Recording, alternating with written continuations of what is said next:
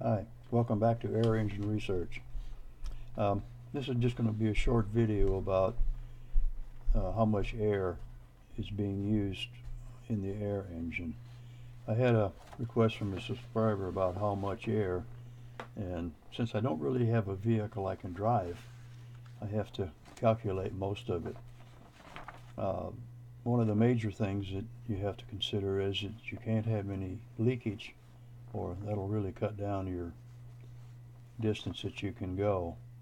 And I did have a major problem with valve leakage until just recently, where I was able to design a valve body that I use a neoprene washer from a water faucet and make a valve and a stem and stuff for putting together that doesn't leak anymore. And then the next thing is what size cylinders you're going to use and then at what pressure you want to run. I thought about using different size cylinders and running like two sets of threes and having like one an inch and a quarter and the other an inch, and depending on how much power you need, I'd use the big one for more power, and then when you're running down the road with just minimal resistance or whatever, then you could use the smaller 1-inch cylinder. And I decided after doing some calculations and stuff that I'm going to not do that. I'm currently using a 7/8 diameter cylinder and an 1 1/8 cylinder, and I'll show you a spreadsheet that I made that you can follow kind of along with. It's not a real good one. I tried twice to scan the thing in and it just doesn't come out real well. Anyway, the thing is based on the drive pressure at 150 psi and running the engine at 1,682 RPMs. So that means that there's going to be an engine ratio to the transmission is 1, and the stroke is 1 point, almost 1 1/4 inch, and the tank size that I'm using is about 21 inches by 5 foot, and I'm trying to run it at 1100 psi. I don't have a carbon fiber tank or anything where I can go real high pressure, but I do have a air compressor that goes up to 200 psi, and then I use some CO2 gas to boost the pressure up to 300 or 400 psi for my testing. I'm using the bottom cylinders right now, which is an 875 or a 7/8 piston, and I'm getting 6.3 foot-pounds of torque at 150 psi.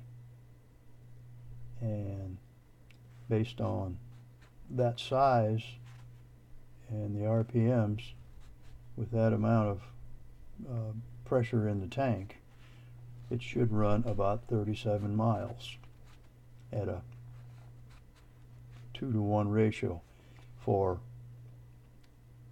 the tires that I have are 2 inches in diameter, and it takes 841 revolutions to go 1 mile. And I'm running 1,682 RPM, and it uses 2.2 cubic inches of air for each revolution of the 3 cylinders. So hopefully in the long run my calculations will be correct. Excuse me. Now, if you've looked at my other videos, you'll notice that I use an old lawnmower body with car tires in the rear to use for my experiments and testing. I don't have, like I said, a carbon fiber tank right now, so somewhere down the road hopefully I'll be able to buy one that would allow pressures up to 4,500 or 5,000 psi, which then should make the distance considerably more, even with using larger cylinders and heavier vehicles. I looked on the internet and priced some of the tanks, and they're running between $6,000 and $7,000 for a tank that's 21 inches diameter and 60 inches tall. So if I can ever do that, then hopefully I'll be able to put it in my pickup truck, which I've been wanting to do all along. I did find out that on flat ground, on concrete, it takes 22 foot-pounds of torque on the axle to make the truck roll or to start out. So going through the 5-speed transmission, there shouldn't be any problem with having enough power and torque to make the vehicle go. I just won't know what it will do on the road, going up hills and going down hills. Hopefully that'll kind of even out and give a good long distance.